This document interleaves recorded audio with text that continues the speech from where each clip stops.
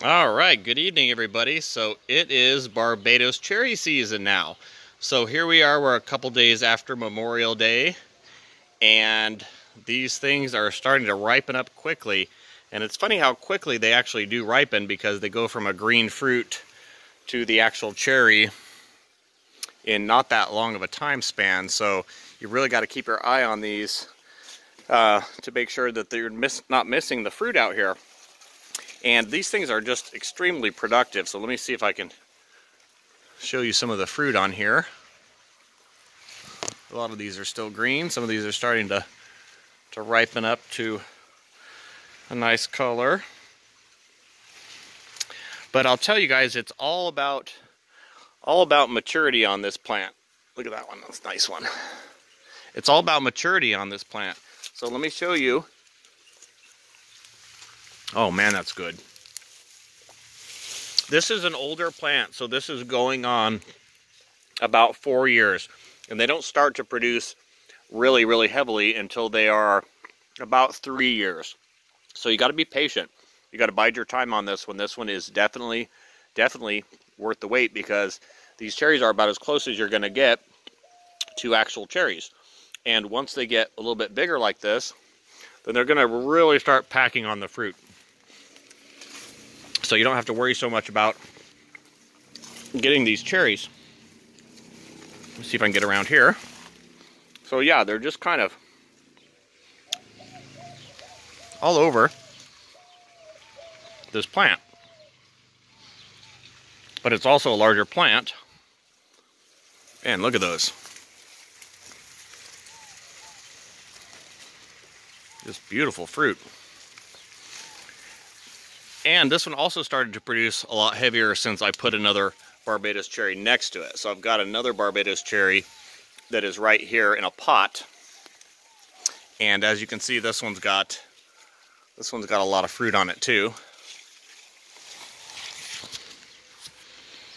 A lot of cherries. So this is definitely one that you want to grow in the valley. This plant loves the heat. It comes alive at about 95 degrees. It doesn't like the cold too much. It's going to go semi-dormant in the wintertime. It's going to lose about half of its leaves. And right about now, it's going to start to leaf out again. So it's going to start getting all of its new leaves again. It also blooms really heavy. And it's also going to start to set fruit as they get older. So you just have to wait a little bit on this one. This one is going to take about 3 years to produce really well.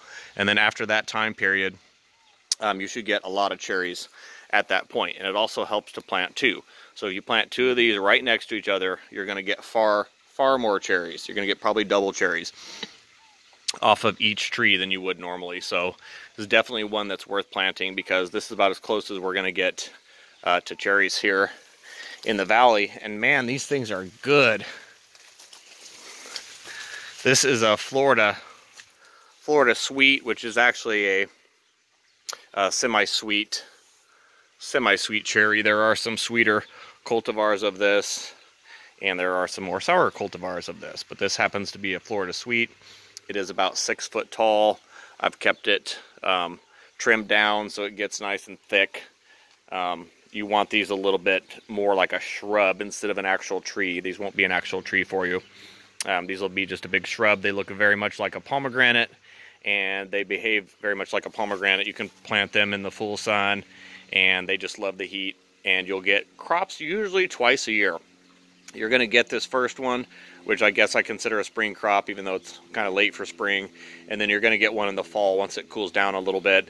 These tend to not set too many fruit over the summertime. They're kind of like a tomato, where they'll bloom, but they dry up and blow off, and you probably won't get that many fruit off of them. So, all right, guys, Barbados cherries. This is a tropical that I definitely think is worth investing in here in the valley.